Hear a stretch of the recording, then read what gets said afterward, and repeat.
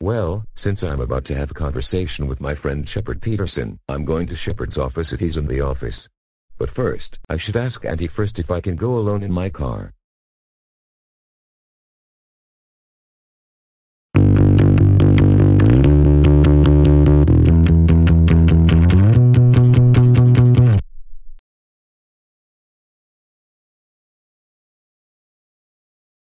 Non, why are you in my room? Because I just want to ask you a quick question. Okay, what do you want? Can I drive alone to Shepherd's office with my conversation? He would like to see me. Sure. Go ahead if you want to drive alone to Shepherd's office. But please make sure you don't come home too late. Oh, okay then, Auntie. But first, I need to get a phone call to call my friend Shepherd Peterson if you can or not.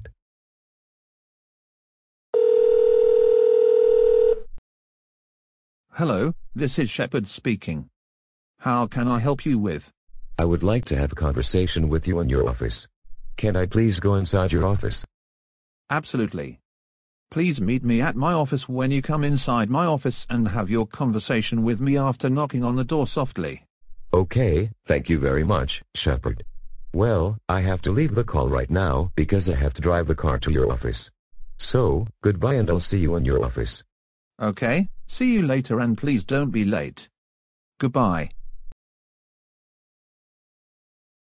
Well, Auntie, I have to go to Shepherd's office right now because I'm about to have a conversation with him and he wants to see me. But please keep an eye on Miss and Mal because they're grounded.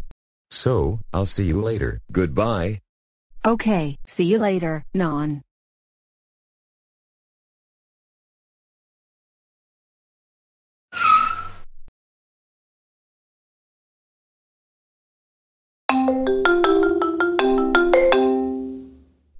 Hang on, where are you going? Over, I'm driving to Shepherd's office because I'm about to have a conversation with my friend Shepherd. Oh, okay. By the way, please make sure Miss never causes any trouble because he's still grounded even though he's in his room. Because if he does, then please give him a timeout for his penalty. Okay then, over. I will.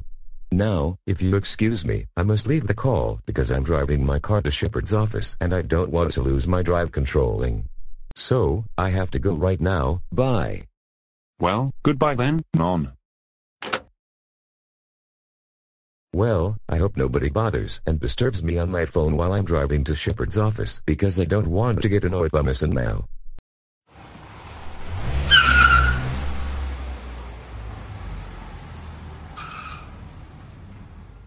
Okay, I'm here at the office building. Now I can go to Shepherd's office because I can have a conversation with my friend Shepherd. Hopefully, Shepherd is in his office. So, let's go.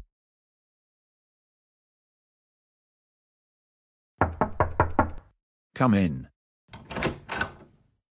Hey Mr. Shepherd, I'm glad that I made it to your office early. It's good to be here in my office early. So, you must be Non, right? Yep, that's right, Mr. Shepherd. My name is Non. I'm the prefix guy. I came here to have a meeting and conversation with you in your office, should I? Sure thing, Non. So, what's your conversation with me in my office? Mr. Shepherd, here's my conversation. Do you want to say something interesting about the movie, funny quotes, and series? Of course. Say something interesting about the movie, funny quotes, and series if you want. It's so really great and the most comical game show we've ever seen on TV. Spaceships are coming to the world. The astronauts are planet explorers. Mr. Shepherd, look over there. Angry birds fry the pigs and rescue the eggs. Satan. I said Jesus Christ, your Christian prayer. The Passion of the Christ. Matthew goes to the wild and strikes the nemesis down. The Super Mario Bros. Movie. 2. Okay, Non, that's enough. Please have a seat because I'm going to ask you a question. Alright, very good. So, let me ask you a question. What brings you here to my office for your conversation? Well, it's because I drive my car to the office early. Luckily, nobody distracts me with my phone while I'm driving and there are no traffic jams because it's slightly near the office. I know that, Non. So, anything else you can say or ask? Well, Mr. Shepherd, let me tell you this. I just watched the news about Mal pushing Lois Wanda Perez off of the tallest building back in Season 2 Episode 3, and Mal saying offensive and rude stuff to VN pedestrians and VN citizens. Then the police are chasing Mal, and then Mal gets arrested by the cops and sent to jail back in Season 2 Episode 7 on TV at the Affix home. Also, Miss said unwelcome back to Auntie back in Season 2 Episode 8 because he's being heartless to her and his behavior is horrible. This is why I teach Miss and Mal not to do any stupid troublesome experiments. Oh, I heard that, Non. That should teach Miss and Mal a lot of lessons because their behaviors are completely dreadful. They need to stop doing a lot of troublemaking actions, or else they will get into a lot of trouble.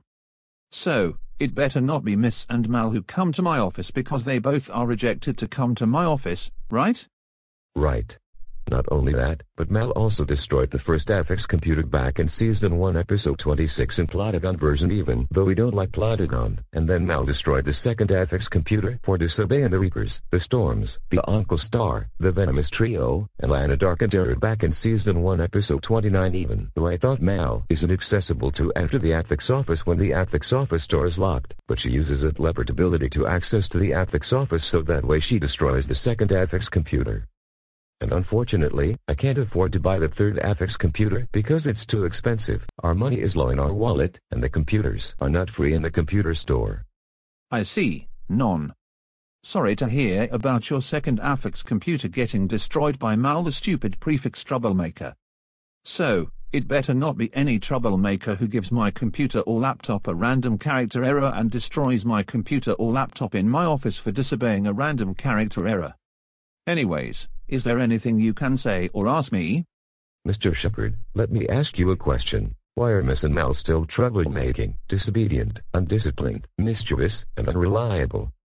Because why? Because they won't listen to my Affix members' instructions for doing nonsensical troublemaking actions and obnoxious heinous ideas like stealing other people's things, vandalizing the wall, throwing any dangerous thing at other people to make them hurtful and injured, saying rude and offensive stuff to other people, misbehaving any places and restaurants, hurt other people's feelings to make them cry or upset, and more of them. Not to mention that Mal got suspended from school for vandalizing the restroom and vandalizing Mr. Biden's classroom completely. That's why. Oh, I knew that to say that, Non. I hope any troublemakers won't come to my office to vandalize it because it's against the official policy and law. I agree with you, Mr. Shepherd. That's what they get for getting grounded and in timeout all the time. Same here. Anyways, what can I do for you to say something or ask me nicely? Mr. Shepherd, I have to say something unfortunate. What? What's the matter? But how? The cops are about to bail Mal out of jail because she got freed from jail and 17-day sentence is over. Uh-oh. I'm sorry to hear that, Non. And also, if Mal gets freed from jail by the cops without escaping and goes back to the Affix home, then we are still grounding her and sending her to the room because she's still grounded. Right, Mr. Shepherd? Right. By the way, if Miss and Mal are grounded, then why you keep grounding them all the time? Because we have the right to ground Miss and Mal for doing any ridiculous troublemaking actions and pointless heinous experiments. That's why they are the prefix troublemakers. Oh, okay. I know Miss and Mal are the prefix troublemakers, but please do not yell and scream too extremely loud to ground Miss and Mal with loud volume because the neighbors can hear anyone else and it could cause other people to get ear bleeding. Got that? Yep, I got that, Mr. Shepherd. Very good. I'm glad that you understand me. Hold it right there, Mr. Shepherd. Someone is calling me on my phone. I have to go outside of the office because I have to answer on my phone. I'll be right back, Mr. Shepherd. Okay.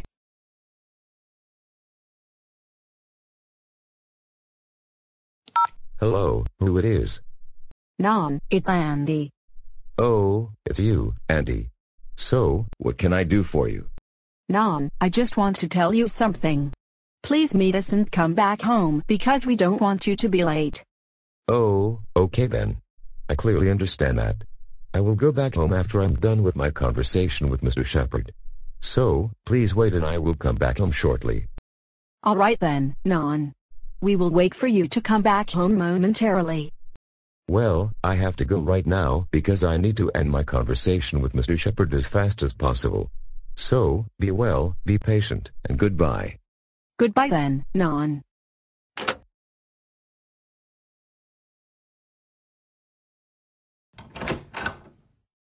Sorry about that, Mr. Shepherd. I just got Andy's phone call on my phone at the office pantry. But, here's the thing, Mr. Shepherd. Okay, what is it? I have to end my conversation with you because I have to go back home and my affix members need me. Oh, okay. But, one last thing, Mr. Shepherd. Yes, what do you want for me? I'm going to shake your hands for my goodbyes before I can go back home. Okay, go ahead. Thank you so much for letting me in your office. I appreciate your conversation with me and you're my best friend. So, goodbye and I will see you later, Mr. Shepherd. You're welcome, Non. I'm very glad that you shake my hands for your goodbyes and I appreciate your conversation with me. So, be good, be happy, be well, and goodbye. Please come and speak again at my office soon.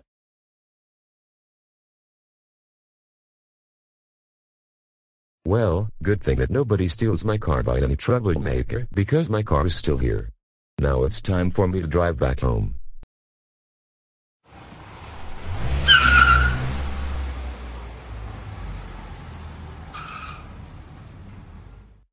Well, I hope I don't want to notice any vehicle accidents on the road and nobody bothers and distracts me on my phone while I'm driving back home. And I really hope that Mr. Shepherd keeps being safe and protected in his office from the troublemakers.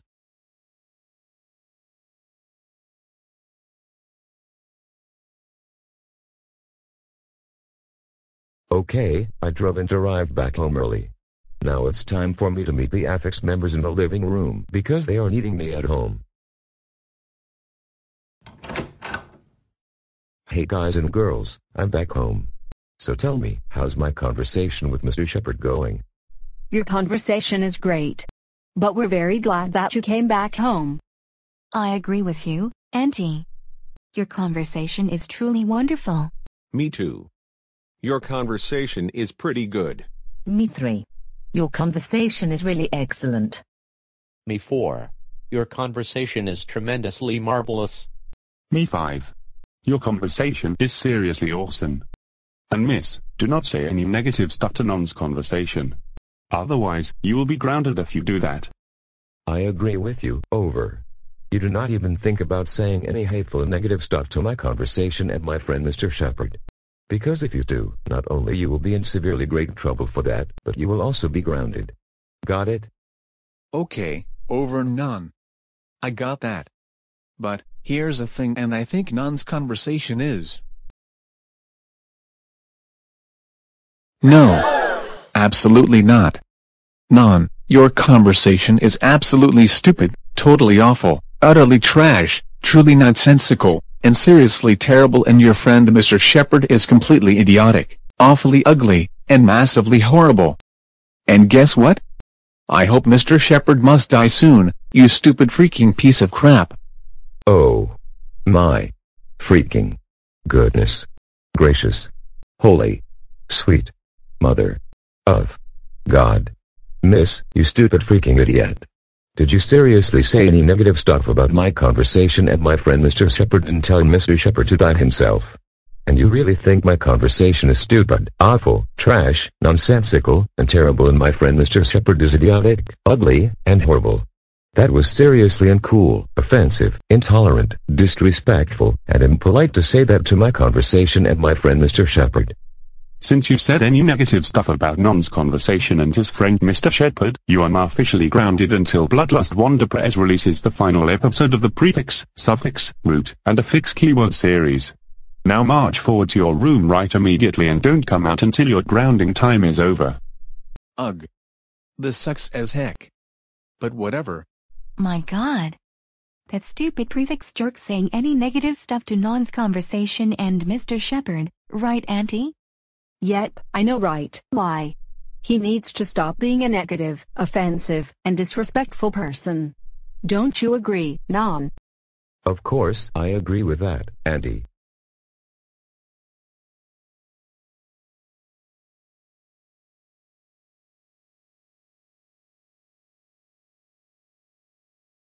Ugh. I'm still stuck in jail. How am I supposed to get bailed out of jail after 17 days without planning to escape? I can't think about my next troublesome experiment because of this stupid jail. Okay, Mel, your 17-day sentence in jail is over. I'm going to bail you out of jail when I unlock the jail door for you. Ugh, finally. Officer, I can finally get out of jail without escaping. Very good, Mel. I'm glad that you hear that, because I've bailed you out of jail without escaping. But, you must listen to me very carefully. Do not do any offensive crimes repeatedly, or else I will send you to jail again for a long time. Do I make myself clear? Okay, fine. I understood. Loud and clear. Good. Now, come with me to the police car and I will send you back home.